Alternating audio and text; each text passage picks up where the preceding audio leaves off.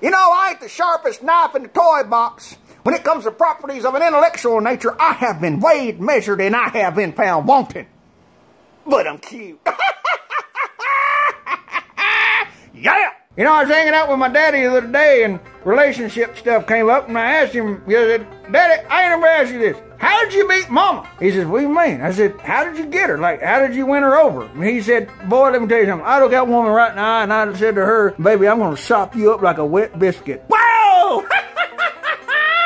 And apparently it worked, so thank you, because without that, I wouldn't be here. You know, one thing I like to do is I like to exceed people's expectations. Had this fella the other day say, Corona, you're acting like the south end of a northbound mule. What he didn't expect me to say was, well, thank you very much. Yeah, baby. Hey, I got another song I want to play for you. Ready? Oh, Susanna, don't you cry for me, for I come from Alabama with a banjo. Uh-oh, that ain't gonna work. Hang on a second. Look at what I got, y'all. Got me a banjo. Woohoo! I don't know how to play it or nothing.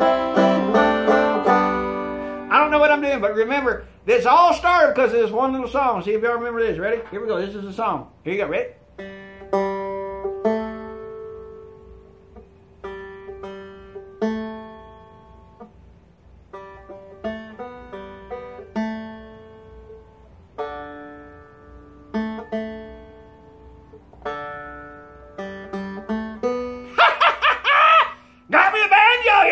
You better watch out, I'm dangerous now. I'm going to play some songs for you, and you're going to have to put up with it. Yeah!